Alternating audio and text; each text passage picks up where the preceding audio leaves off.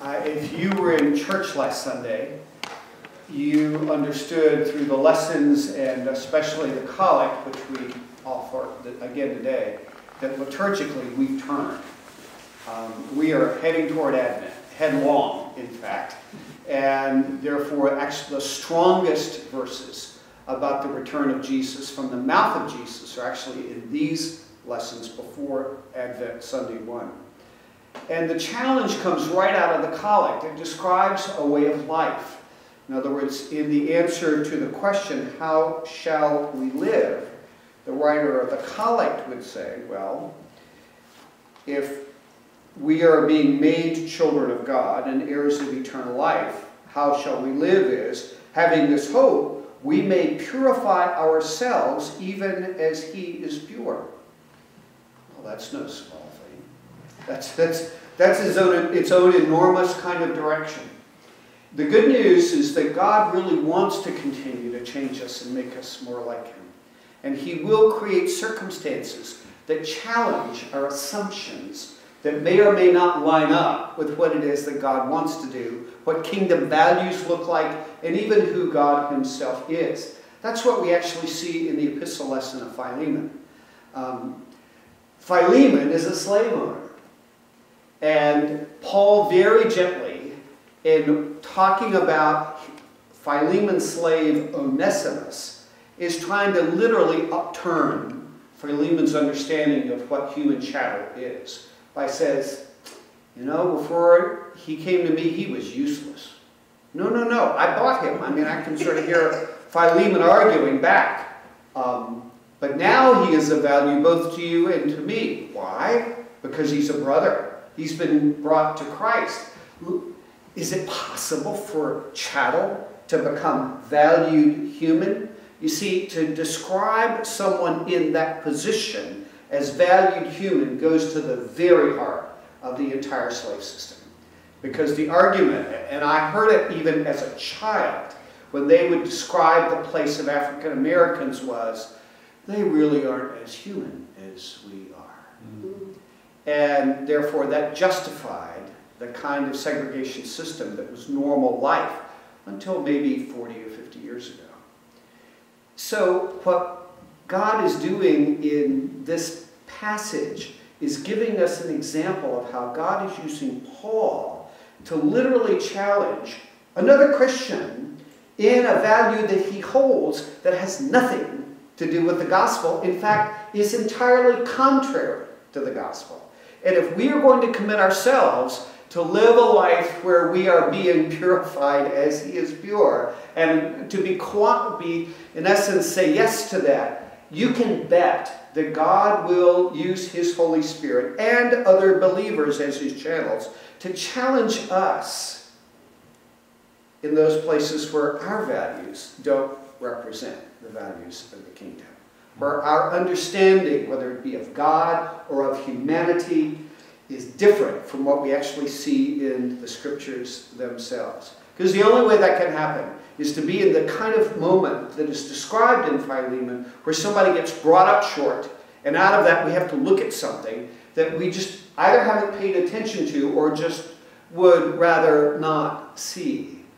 One of the bylines that comes out of the story of William Wilberforce, who was a champion against slavery, was that when the slave boats came in, that was a part of what changed his heart because of what he saw. And the comedy says is, once you've seen, you can never act like you have not seen again.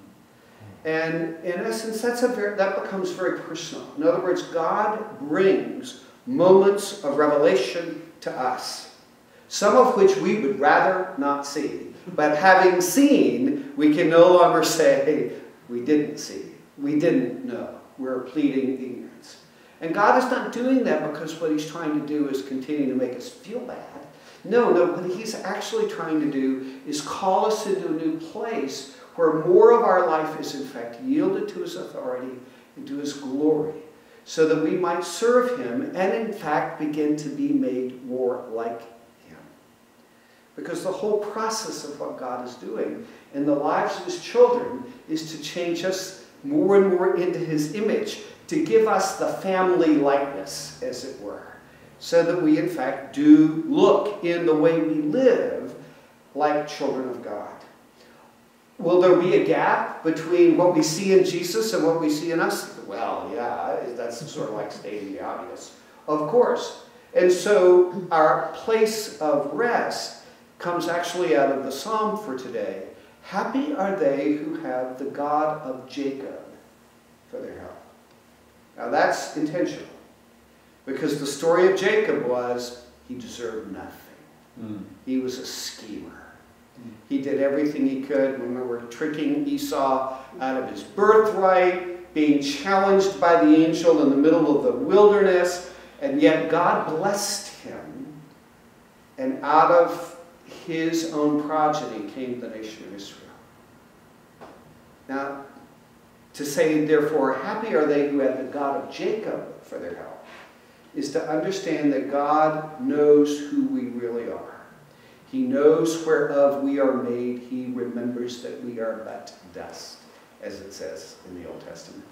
And therefore, there's no effort on our part somehow to qualify, to be made worthy, to somehow have the capacity, to use contemporary language, to be able to receive. God is the one who is taking the initiative, who's breaking in to show us the things that we need to see, to work the changes in our lives, and to give us flat out what we never, in fact, actually deserve, but what he in his great love continues to want to pour out, both within, upon, and through us into the lives of other people.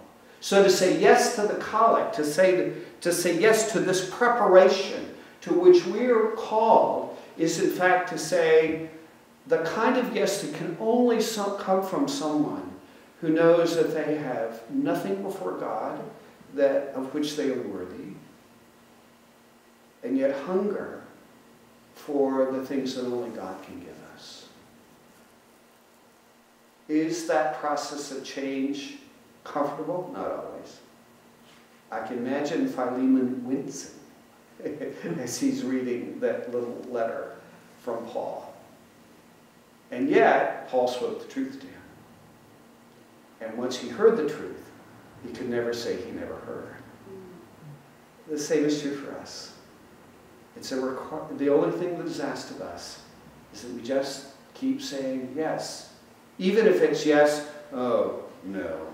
And then, yeah, I guess so. I'm sorry for that, Lord. He will carry us and give us the things, because what he is after, what he wants to work in us, is the purified even as he is pure.